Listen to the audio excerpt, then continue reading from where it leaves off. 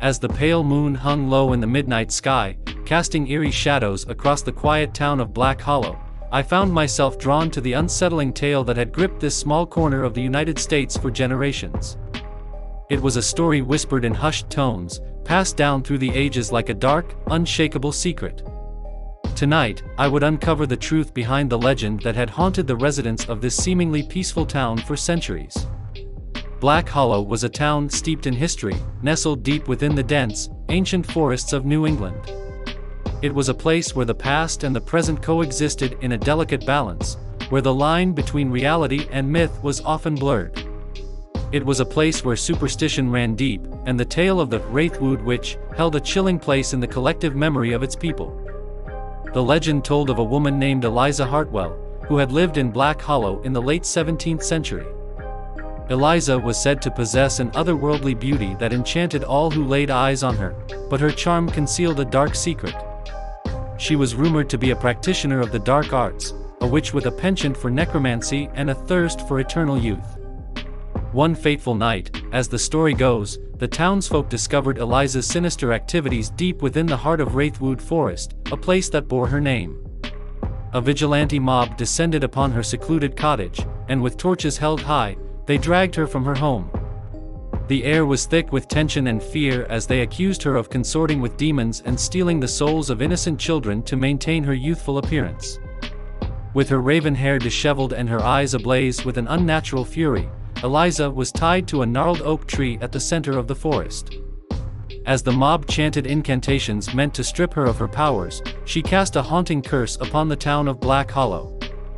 The curse was said to bind her spirit to the very woods that now bore her name, and with it, she vowed to exact her revenge upon the descendants of those who had wronged her. The curse was said to manifest in the form of a spectral apparition, a wailing, ethereal figure that roamed the depths of Wraithwood Forest.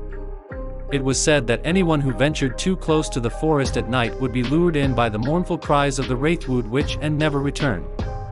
As a seasoned journalist with a penchant for uncovering the truth behind local legends, I had come to Black Hollow with the intention of exposing the myth of the Wraithwood Witch as nothing more than a tale spun to keep children from wandering into the woods after dark. But as I delved deeper into the history of the town and spoke with its inhabitants, I couldn't help but feel a creeping sense of unease. My investigations led me to an elderly woman named Agnes Meyerwood, who claimed to be a descendant of Eliza Hartwell herself. She lived in a ramshackle cottage on the outskirts of town and had a reputation for being reclusive and eccentric.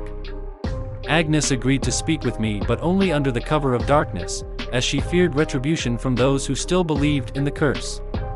As I sat across from Agnes in the dimly lit room, the flickering candlelight casting eerie shadows on her weathered face, she began to recount a chilling tale that sent shivers down my spine.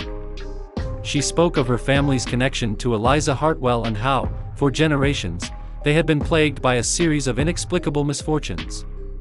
Agnes claimed that the curse of the Wraithwood Witch was all too real.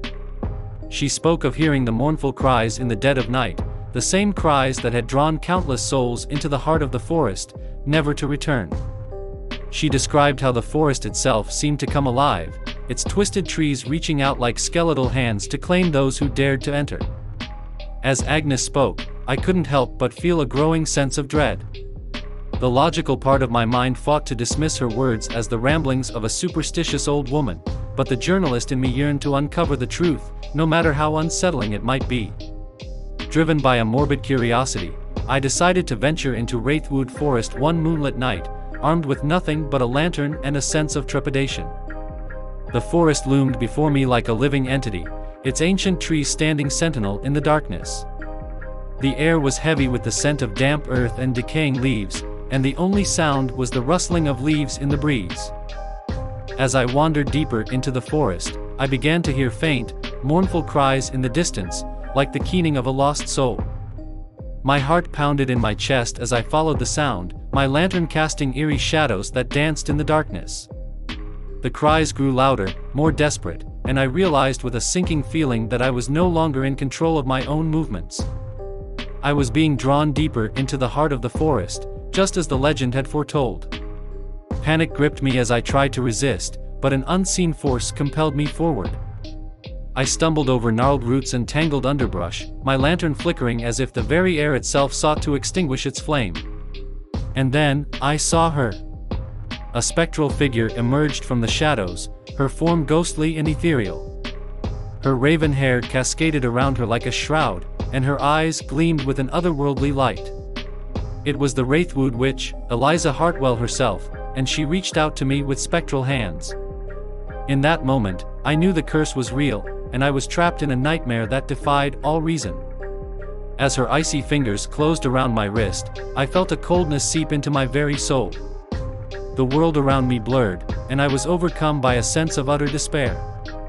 I awoke hours later, lying on the forest floor, my lantern extinguished and my body bruised and battered. I had no recollection of how I had escaped the clutches of the Wraithwood Witch, but I knew one thing for certain: the curse was real, and the legend of Black Hollow was far from a mere bedtime story. As I made my way back to town, the first rays of dawn breaking through the trees, I couldn't shake the feeling that I had witnessed something beyond the realm of human understanding. The legend of the Wraithwood Witch had become a harrowing reality, and I had narrowly escaped its clutches. Black Hollow would forever be haunted by the curse of Eliza Hartwell, a curse that bound her spirit to the very forest that now bore her name.